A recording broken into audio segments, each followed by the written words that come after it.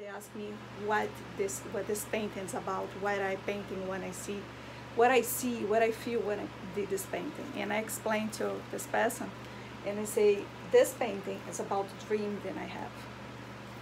Especially like in the beginning of beginning when I start painting, I have to learn how to do everything, and I still learning. So I have this certain dream, and I try to project what is in my mind in the canvas. So I was with my grandmother, and we walked to a very destroyed city, a little town. So but we walk in one street what's not that destroyed and have a few buildings, and she just look around. She's not scared, but she just looking like she's seeing things. And I say, what do you see? What happened with you? Why you change your face? Why your face change when you look around? And she say, can you see? And I say, no. What do you see? And she say, how is it possible? I see so much and you don't see anything. You just walking like nothing happened. I just see a lot of things, and what happened? And then I say, no, I don't see anything. And she continues to say, oh, I just see a lot of demons. Then they want to come close to us. They're everywhere behind us. And I say, I don't see. They just want to touch you. They want to get close to you, but something do it with them, then cannot go close to you. But they don't want me. They want you. And then I continue to walk to her. And then she stopped. And I stopped to and look on her because I don't see anything. I say, maybe something happened.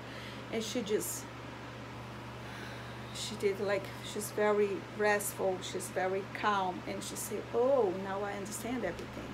And I say, what to understand? They say, so they don't follow you, they don't want to get you, they just curious about what happened, what's going to happen with you. I say, why?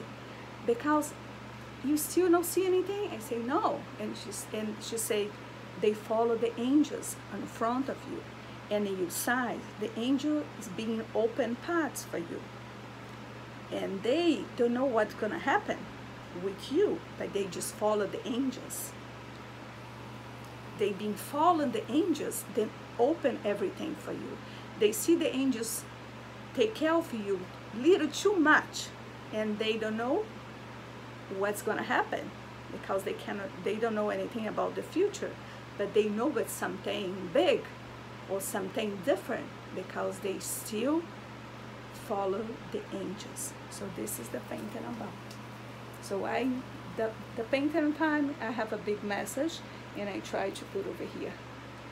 So I'm happy that this painting gonna have a new home. It was a message for me, and now it's a message for the person. And probably it's gonna be a message for anyone that sees and know about the issue, what happened with me. Bye.